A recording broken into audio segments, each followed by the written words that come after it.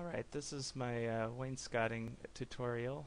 This is the way that I like to draw my wainscoting. It's similar to how I build it, and it's easier for me to put the pieces together. So the first thing we need to check is model info from the window menu, and we need to change format from architectural to fractional. And we got precision is set as 16th inch. That's perfect. Close this.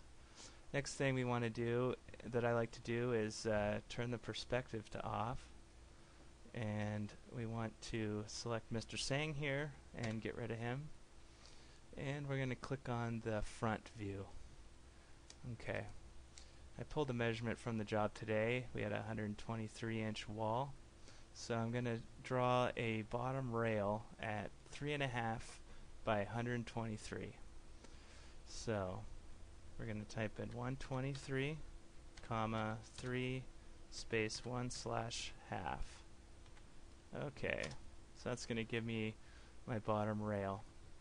Now what I need to do next is make a copy of this and move it up. So we take the move tool, drag up a copy, and I'm going to put it at the top height of 42 inches is what we have on the job.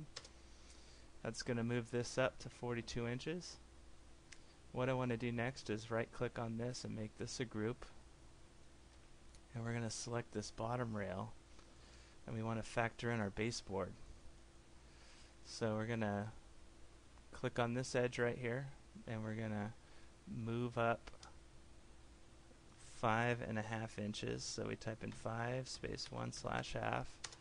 That's going to give me my 3.5 inch reveal that I like to have all the way around. Okay, so we want to make this a group. You can do components if you like, doesn't really matter. For this one, we'll just do a group. We'll get to the components here in a minute. The next thing here is we want to draw our end style. And so I'm just going to use inferencing here and I'm just going to type in 3 space 1 half.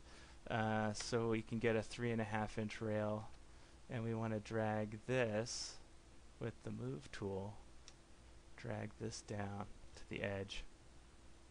And what I want to do next here is right click and make this a component, and we'll type in here, this will be style, and we'll just hit create. Okay, now comes kind of a fun part. This is where you can get pull your measurements from next. So what we do is we want to take the move tool, and we want to make what's called an inward array. So we want to drag a copy and hit the control key and put it just down on the other end here. Now, without really doing anything else, we want to divide this with an inward array. And the way we do that is I want to type in a number of how many panel spaces that I think that I'm going to have, followed by /, and then hit enter. So let's just start with, let's say 6 / and that gives me 6 spaces here. And that looks kind of good. I think on the job, let's look at 5. Type in 5. That looks pretty good too. Let's go with 5 for now. And this gets you all set up. So what you could do is, pull your measurement here, 21 1/16. You could take that to the job and use that. Works out pretty great. Now we want to take the camera and turn perspective back on, and we want to push-pull these out 3/4. So we'll just pull that out 3/4 inch. Alright, we want to select this. You can take the push-pull, and I double-clicked on it, went the wrong way. So here we go, 3/4. And then what we want to do is pull these out as well. Push-pull. Alright, so now we got that. Now, in paint grade material, which this project is, we don't want to see all these lines right here. So these are where the joinery is. If it were stain grade, I would leave this joinery. for the customer to see that you're going to see joinery.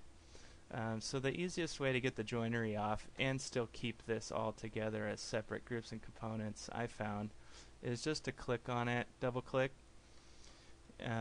click just the edge there, and then right click and hit hide. And we'll do that up here. Double click and just click the edge and go to hide. Okay, orbit around here a little bit.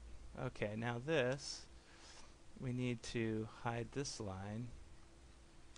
As you can see, it's a component, so it did all of these other ones. And just click the line. Alright, hide. Okay, let's see what we got. Now it looks pretty good.